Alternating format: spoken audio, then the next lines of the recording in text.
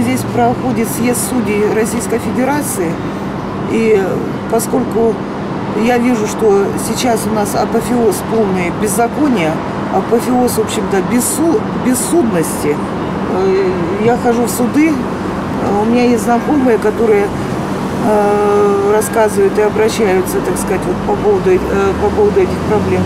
Поэтому я пришла, чтобы донести до судей, которые, видимо, совершенно оторваны от того реального процесса, который происходит, против чего возмущается народ и, так сказать, что надо людям. Самое главное, что надо, чтобы был независимый суд.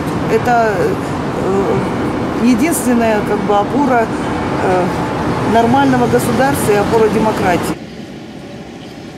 Здесь я стою, потому что знаю, что сегодня проходит съезд судей, который будет здесь решать вопрос подведения итогов за год со всеми судьями. И в надежде, что кто-то из судей отреагирует.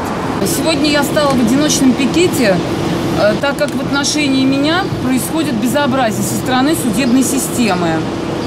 В отношении меня, значит, в отношении моего жилья по сфабрикованным, сфальсифицированным справкам было вынесено судебное решение судьей Люберецкого городского суда Трифоновой Натальи Николаевны, которая по 4 фальсифицированным справкам расторгла договор купли-продажи.